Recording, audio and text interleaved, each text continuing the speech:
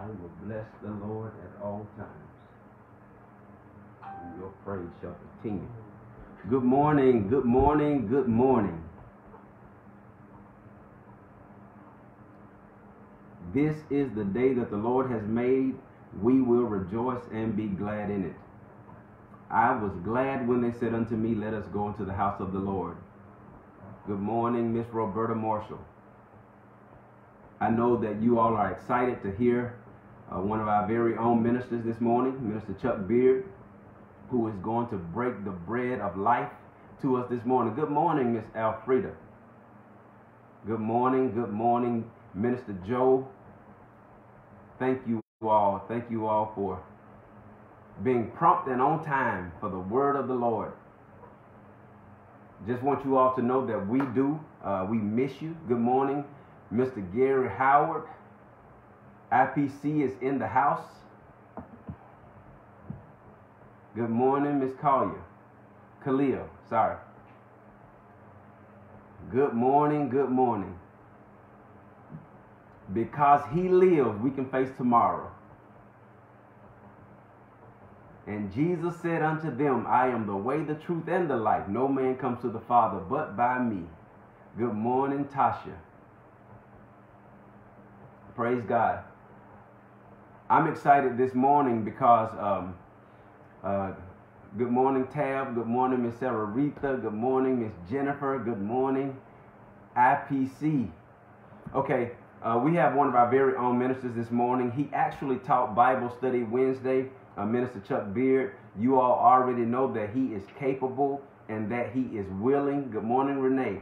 And I am so excited to have him here with me this morning to help share this burden and to share this load that God has placed upon us as a church family.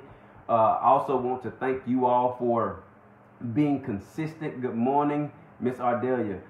Thank you all for being consistent, showing up for church until we can get back in the building.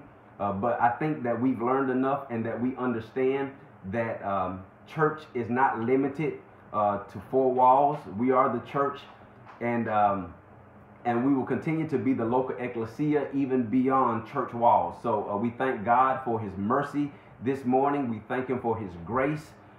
We know that his mercies are new every single morning.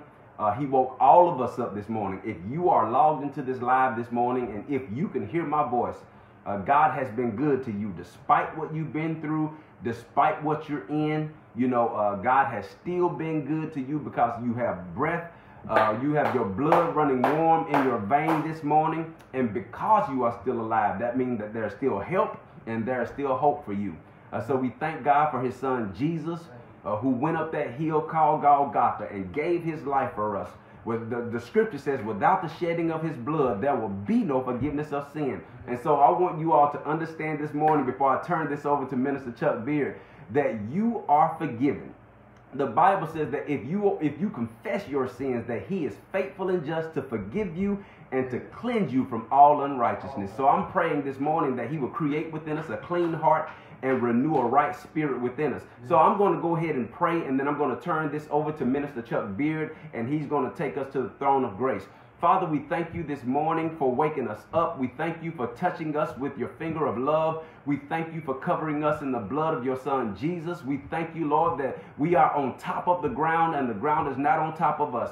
We thank you for giving us another chance to make it right. We thank you, God, for just covering us in your mercy and your grace, God. We thank you for keeping us when we didn't even feel like we were able to be kept. We thank you for giving us another chance to move forward in our purpose and in your will. We come today asking for forgiveness of sin and that you would cleanse us from all unrighteousness and create within us a clean heart and renew a right spirit within us, God. We pray that you will continue to break chains in our families, God.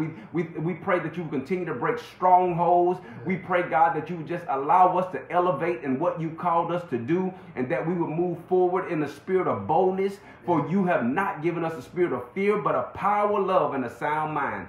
I pray, God, that you would renew somebody's mind this morning. Somebody probably had a rough night, God. Somebody probably woke up on the wrong side of the bed. But I pray, God, that you would remind them that if you be for us, Lord, that you are more than the world against us. We pray right now that your will be done on earth as it is in heaven. We pray that somebody gets their word today, that somebody will get their release today, that somebody will come into that intimate personal relationship with you. We pray that somebody say, I yield, I yield. What must I do to be saved? We pray that somebody's body is healed, because we understand that it is by your stripes that we are healed today. And so we worship you, God. We give you all the honor, the praise, and the glory. We pray, God, for the man of God who's going to sit in this seat and bring your people the word of life. We pray, God, that you would touch him, that you would touch his family, that you would touch his wife, that you would touch him from the top of his head to the soles of his feet, God. I pray that when he opens his mouth, God, that your glory would just come forth and that people's lives will be changed because he accepted his calling and he was obedient to be where you told him to be. We thank you for his heart posture. We thank you that he is in position, and we also thank you that he is ready and willing to sit here and to give your people what thus says the Lord. We love you. We give you all the honor, the praise, and the glory for all you've done, all that you're doing, and all that you're going to do. For we ask this in the mighty and the matchless name of the one who is, the one who was, and the one who is to come. And that name is Jesus. Amen. Praise God. Come on, man of God. Amen. Let's get it. Oh, praise God. Good morning, everybody. I really thank y'all for tuning in. I thank y'all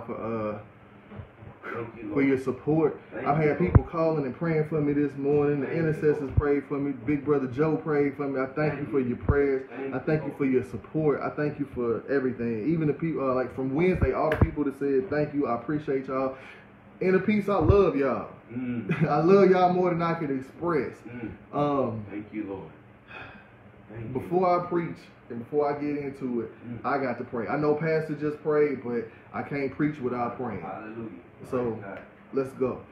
Father, we just thank you right now, God. We thank you for this day, this time, this hour, this moment, God. We thank you for this opportunity, God. We thank you for allowing us to hear your voice, God. We thank you for saving our souls, God. We thank you for a day like today, God. I pray right now that lives are changed, that hearts are touched, God. I pray that your spirit go forth, God. I pray that you get glory out of everything that happens on today, God. Everything that happens in our lives, God. We submit to you in this moment, God. We hand it all over to you, God. We take our hands off the reins and tell you to come in and take control, God. We confess right now we need you. We love you, God, and we just ask you to have your way with our lives, God. We are so grateful, God, for what you have done for us. We're so grateful for what's about to happen, God, and we just know, God, that your word says all things are working together for our good, God. Yes, so we thank you for the good that's on the way, Father. We thank you in the midst of the storm, God. We thank you in the midst of the turmoil, the hurt, the pain, God. We thank you right now. It's all working out for our good, God. Thank you, Lord.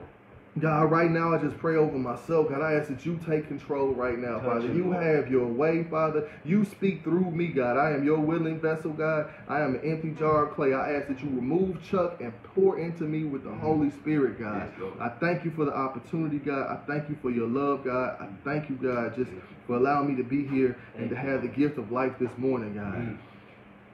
God, I just ask that you just have your way, Father. It's in Jesus' name I pray. Amen. All right, so, and I'm going to try not to beat the table so much because I realized when I went back and watched on Wednesday that I was like banging, and that's a habit I have.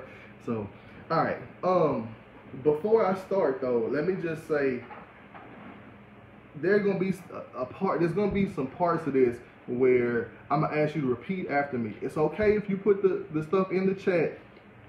However, I need you to speak these things out loud. The reason why I say that is because when God gave us, or when God created us in his image, he gave us the power to create. And part of that creation is just the way that he created, which is he spoke and things came into being. So in order for change to start falling, in order for things to drop out of our lives, we're going to have to speak over ourselves. And we're going to practice that in part on this morning. Okay? All right, so Is that the only disclaimer? I think so. All right, so there are 3 types of love that every believer must master. 3 types of love, and I'm gonna give them to you one by one. We've been taught for a long time in Scripture, Matthew chapter 22, verses 34 through 30. It's where you see Jesus in the synagogue teaching, and the Pharisees and Sadducees come to him and start questioning him, and they're trying to jam him up, right? They're trying to get him to say something that's incorrect. And I'm just going to read 34 through 40 right now, and I'll read out the NIV. It says, hearing that Jesus had silenced the Sadducees, the Pharisees got together.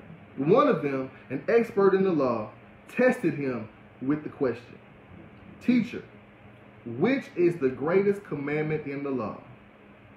Jesus replied, love the Lord your God with all your heart and all your soul and all your mind. This is the first and greatest commandment. And the second is like it. Love your neighbor as yourself. All the law and the prophets hang on these 2 commands.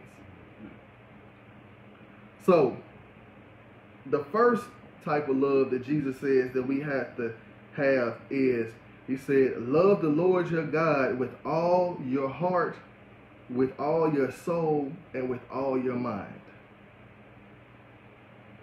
And Jesus said that every law, every prophecy, every word in Scripture is based off that kind of love. Every Scripture is dealing with how we love God. And I'm going to prove it to you in just a second.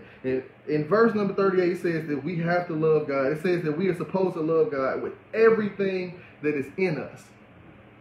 All our heart, all our soul, and all of our mind. Loving God with all your heart is about your emotions.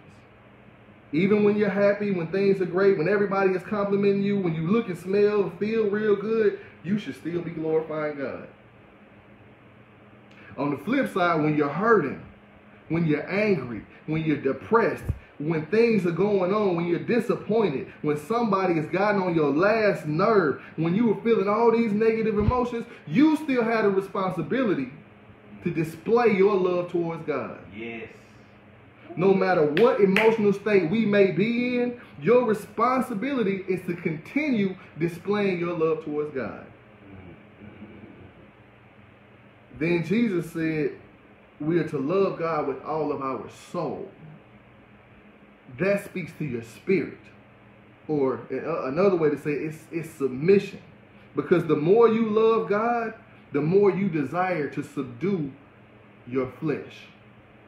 The more you desire to get control of the flesh and bring it into the submission of God. The less you try and please your flesh, and the more you try and walk in God's commands, right?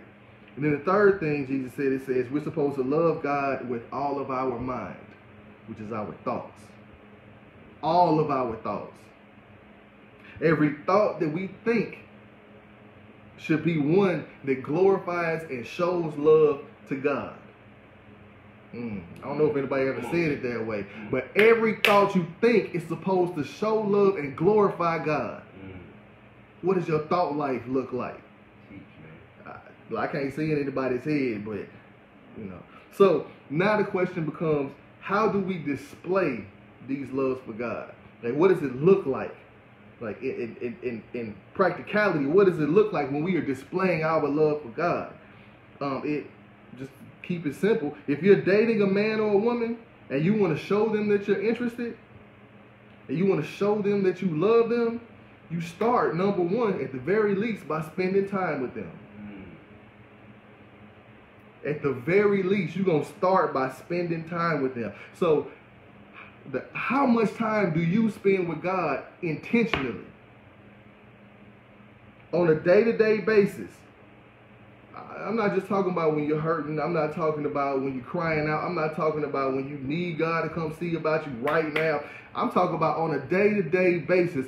How much time do you spend with God? How many hours a week do you spend with God?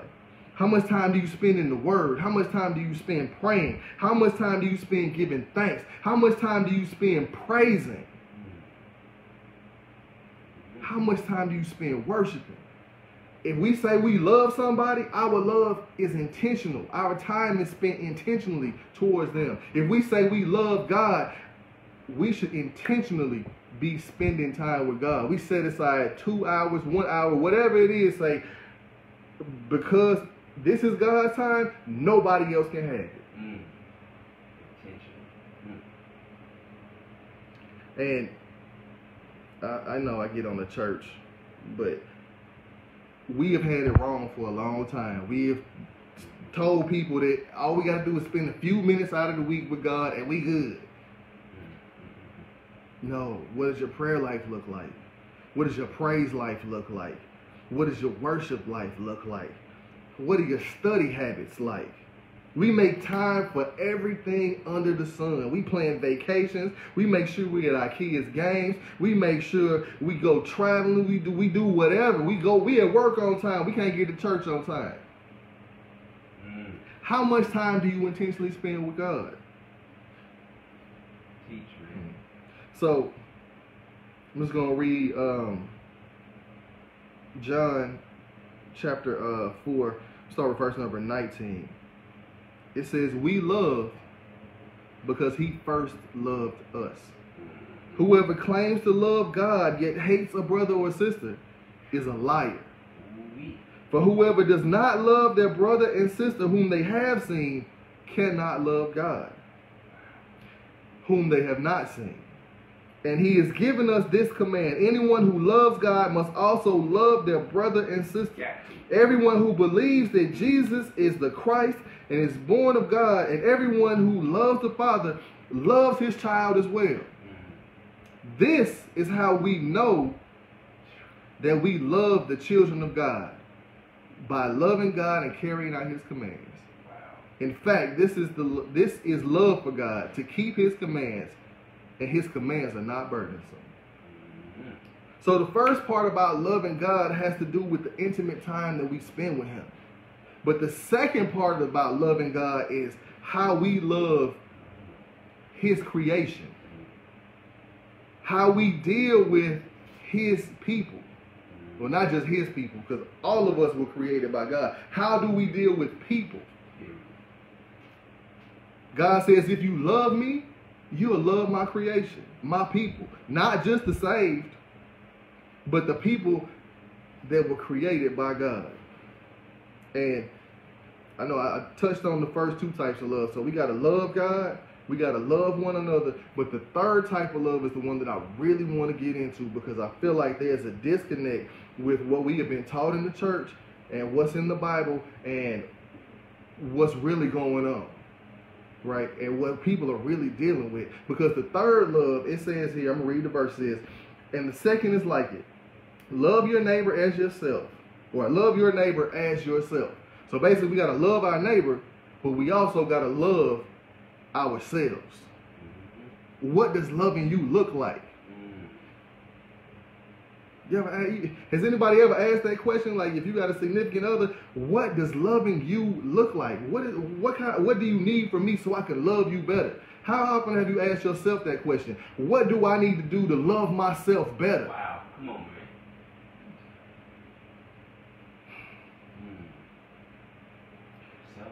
There's all kind of books about self-help. There's psychiatrists, there's psychologists, there's counselors. There are all kind of resources all in the world that tell us supposedly how to love ourselves. But the problem is that we aren't being taught how to love ourselves from the church.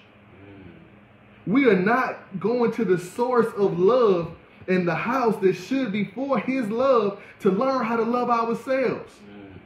We've had it wrong for a long time. Because of this, we start seeing mental illness rise, especially in our community. We're starting to see people hurting themselves. We're starting to see mental breakdowns. We starting to see suicides increase. And I'm gonna tell you this story. I have a friend who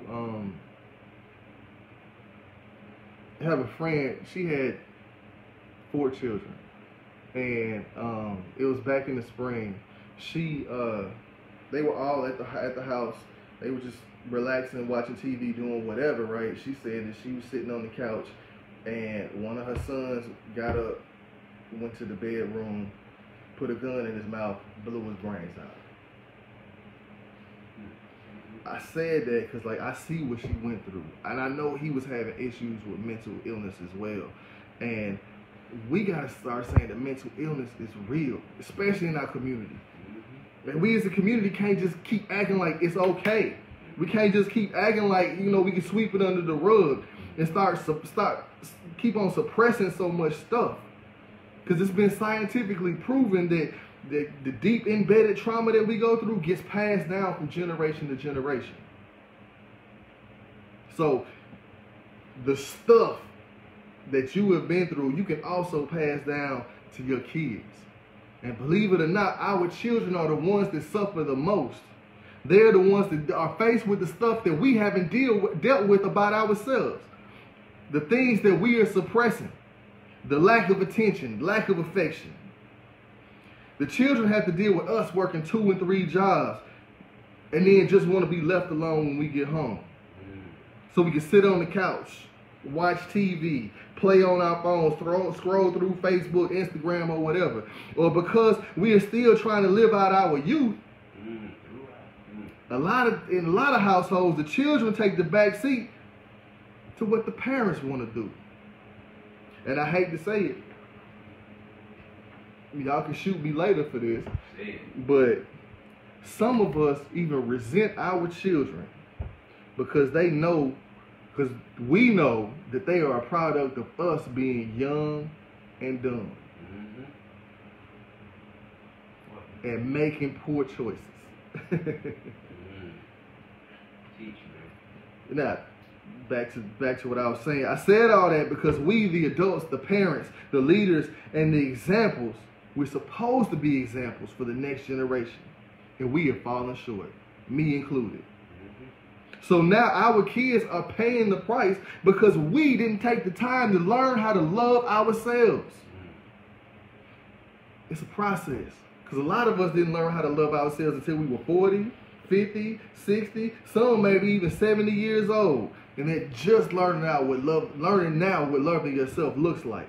So the question is, how do we love ourselves? How do we teach the younger generation how to love themselves? And I normally don't teach out the Message Bible, but I'm going to read you a passage from the Message Bible, and then we're really going to get into it, okay? And I like the way that it reads. It's Luke chapter 12, verses 1 through 3. So it's Luke chapter 12, verses 1 through 3. And it reads, "By this time, the crowd, unwieldy and stepping on each other's toes, numbered in the thousands. But Jesus' primary concern was his disciples. He said to them," please listen carefully, he said, "Watch yourselves carefully so you don't get contaminated with Pharisee yeast, Pharisee phoniness. You can't keep your true self hidden forever. Before long, you'll be exposed. You can't hide behind a religious mask forever. Sooner or later, the mask will slip and your true face will be known. You can't whisper one thing in private and preach the opposite in public.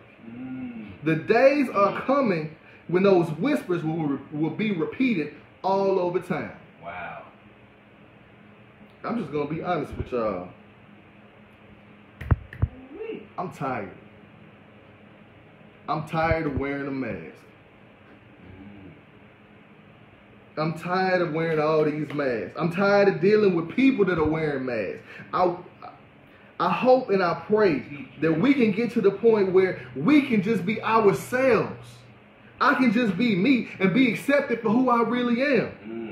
Because this mask that I got to put on when I go to work, this mask when I got to put on when I'm out in public and people see me and know I'm a minister, this mask that I got to put on, it's burdensome. It's uncomfortable. I'm tired of it. It gets hot.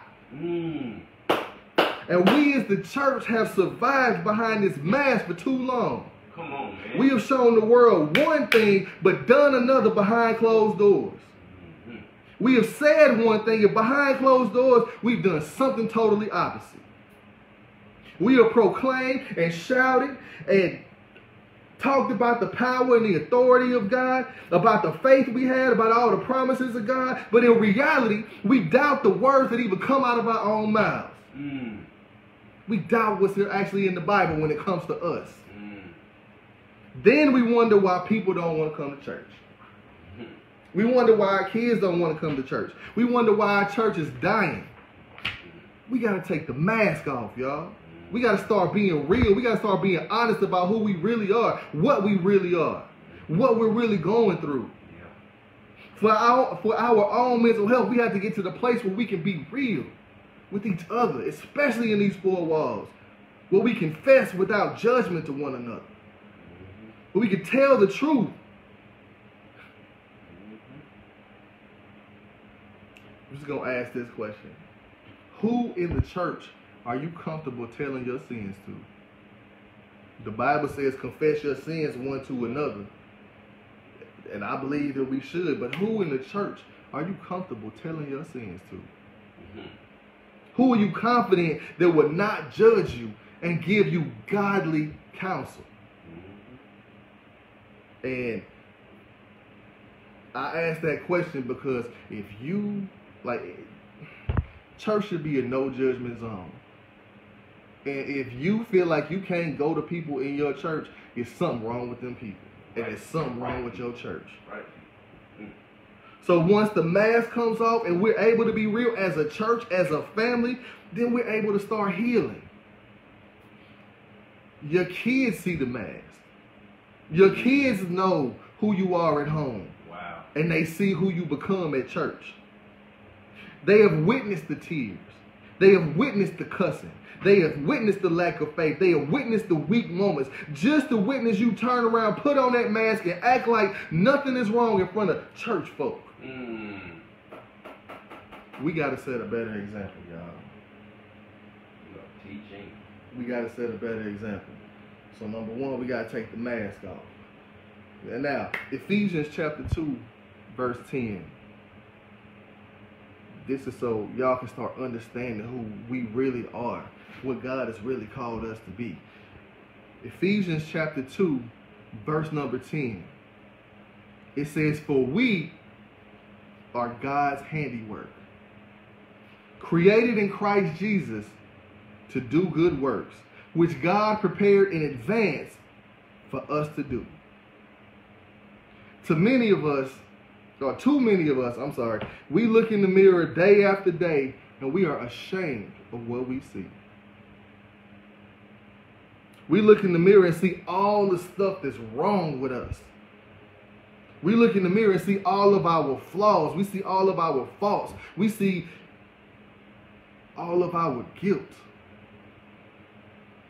We wish we had that 16-year-old body. We wish certain parts were tucked in. We wish certain parts were toned up. We wish certain parts might even get torn out. We don't say to ourselves what God says about us.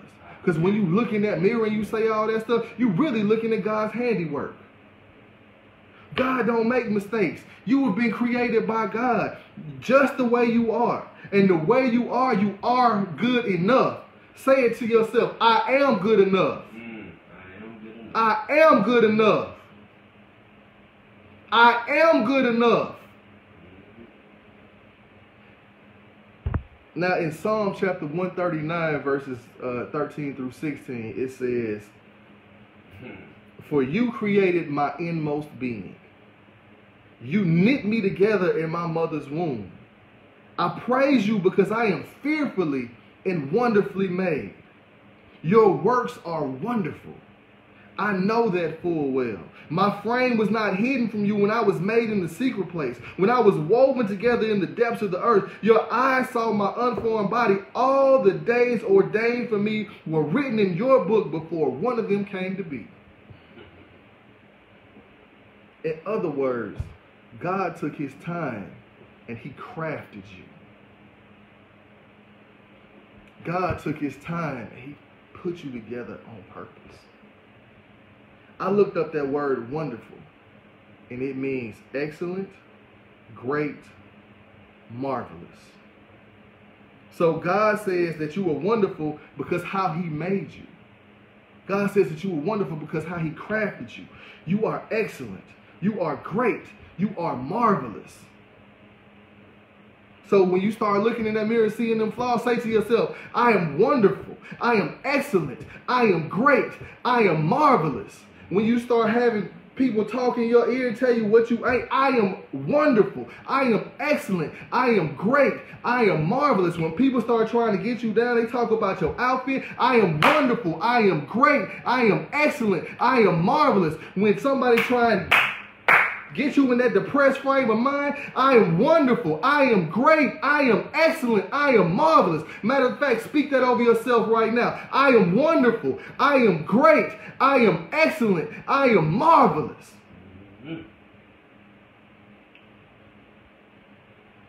Speak that over your life. Every time somebody tries to tell you what you are not, what you can't do, what you can't be, I am wonderful. I am great. I am excellent. I am marvelous. The word says that we are each woven together. Y'all know how a quilt is woven together. Each string, every piece of fabric is all put in place. All things that go into putting this quilt together are put there on purpose. So God has put you together on purpose.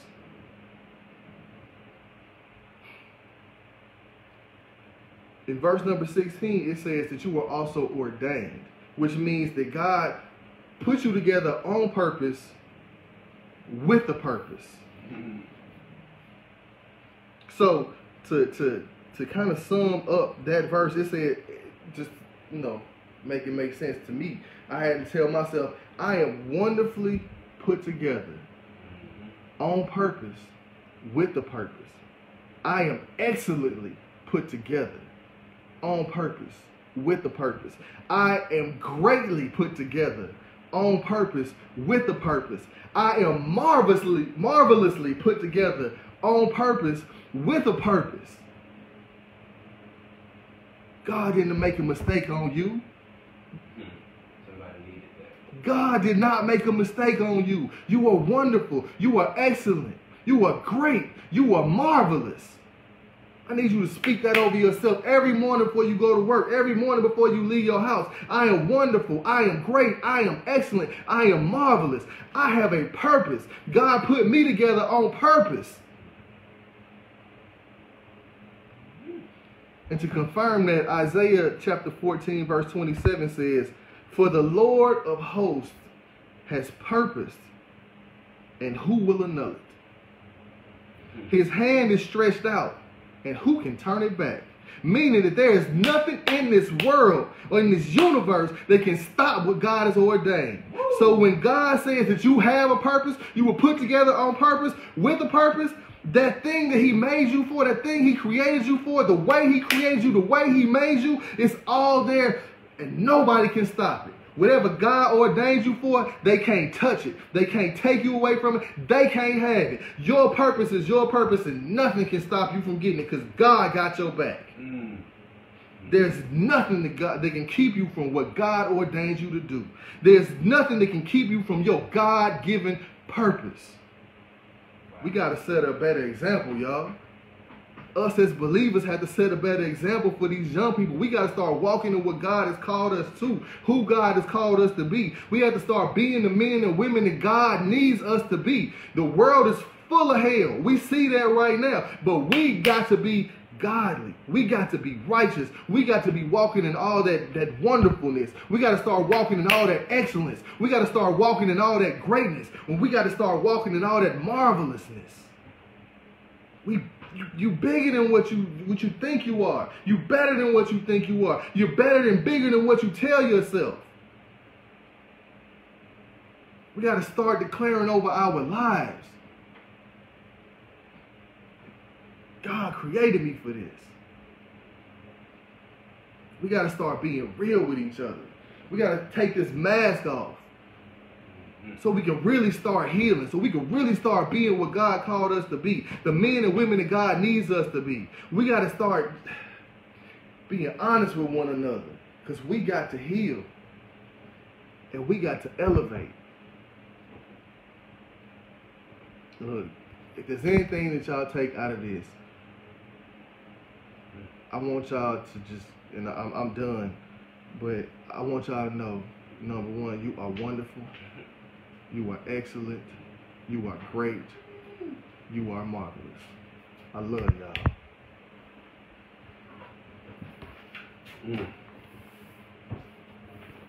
My. Hey, we thank God for Minister Beard. He has brought the word of God to the people of God, and I tell you, I wrote his notes in my Bible. It's several things that he said. I don't really think I need to reiterate much of what he said, or if anything at all, but a few things that he did highlight that I'm going to personally apply is, one, he says you got to love God. You have to love God first. You have to love him, and your love for God cannot be predicated or based upon somebody else's love for God. That is a decision that you have to make, and when you make that decision, you need to walk and move forward in it. And then secondly, he says love one another. And this is one of our biggest struggles. We have a hard time loving each other. You know, so, and then lastly, you got to love yourself. And then he just sit here and told all of us that we are fearfully and wonderfully made. When God made you, he made you intentionally. He woven you together. He was very direct and intentional about how he made you. So to even complain about yourself and the work that God put in to make you who you are is a slap in God's face. You know, so he said we need to declare this over our lives daily, that I am wonderful, I am excellent, I am great, and I am marvelous. That is something that you have to declare over yourself. You don't have to just be in a church building to do that. Do it in your home, do it in your car. You get frustrated, you know, commit this to memory so that you can constantly reiterate it, because this right here will help you remember who you are in God.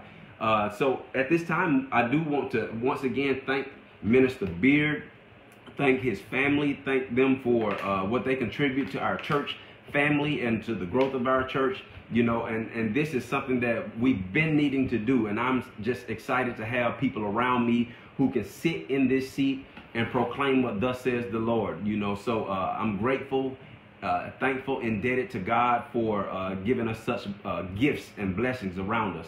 But at this moment, we want to extend an invitation, because there may be someone who's watching this live, and you may not know God in an intimate, personal way. You may know him through your grandmother. You may know him through a friend. You may know him through somebody else's connection with him. But today we want you to get to know him for yourself. And all you have to do is ask him to come in. Let him know that you want a relationship, a partnership with him. And the scripture says that if you confess with your mouth and believe in your heart that God raised his son from the dead, you shall be saved. And whoever calls upon the name of the Lord shall be saved. You know, God is faithful and just to forgive us and to cleanse us from all unrighteousness. And the scripture teaches us even that when we are unfaithful, that God remains faithful. So it is who he is. The scripture says that he is the same yesterday, today, and forevermore. And there may be someone watching who think that they're not good enough, that you've done so much bad that nothing good can come out of you. But I came to tell you today that you are wonderful, you are excellent, you are marvelous, and there's one more, and you are great. You know, you are great, and you can only be that through God. You know, so if you don't know him today, ask him to come in, you know, and to change your heart and to change your life. The scripture teaches us once again that if any man be in Christ, he is a new creature. The old things passed away. Behold, all things are new. And so if you've done that, or if you need assistance with that, all you have to do is just inbox us, and we will walk you through the process. If you have not added Minister Chuck Beard, please add him as one of your friends.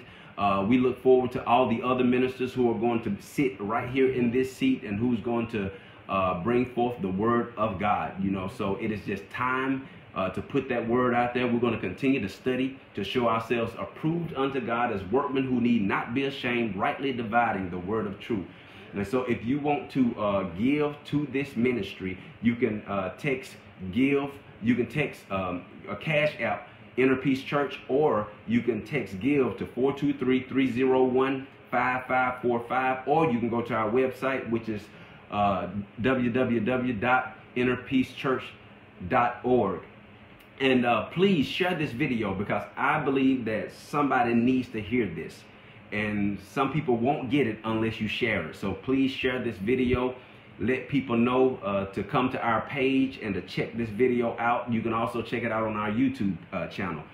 So once again, thank you all for being who you are and being here to hear what God has to say through this platform.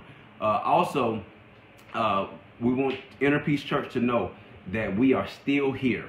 We haven't gone anywhere, and as soon as CDC and God allows us to get back in this building, we are going to tear this place up, because we miss one another. We miss the fellowship. We miss being together. We miss all the smiles. We just miss, we just miss the camaraderie that we have among each other. So, and it's going to get better. Those of you who are sick, we are praying that God touches you, that God heals you. We pray that it is well with your mental health. He alluded to that as well. We must take mental health serious, because it is a serious thing, and it can also be transferable. And so we need to really keep an eye on that. And if you need help, please do not be ashamed to ask for help. And however we can help you, make sure that you are mentally stable and where you should be. We will do whatever we have to do to make it happen. So once again, I'm going to close us out with prayer. Thank you to our Instagram family as well. We love you. We love our Facebook family. We love all of our Chattanooga family, and those of you who are in surrounding areas, and our distant church family as well. So let us pray. Father, we thank you once again for what has transpired, what has taken place. We know that you are pleased with the word that came forth from your word today. And we ask, God, for a double portion of your anointing, and that you bless the man of God who sat here and preached to your people what thus says the Lord. We thank you for all the people who listened and those who were receptive to the truth, because we know that it is the truth that makes us free. Thank you for Inner Peace. Thank you for our church family. Thank you for our online family as well, God. I pray that you would bless every household that is connected to us, God. I pray that you would bless us mentally, physically, financially, emotionally. Bless us in every aspect of our lives. And we will be careful to give you all the honor, the praise, and the glory. For those who have come into a new relationship with you, God, we pray that you will cultivate that relationship, and that you will partner them with people who love you, and people who will guide them and give them godly wisdom. We love you, and as we leave this place and never your presence, we pray that the grace of God and the sweet abiding communion of the Holy Spirit would rest, rule, and abide with each of us, now, henceforth, and forevermore. Amen. God bless you all, and we will talk to you all soon.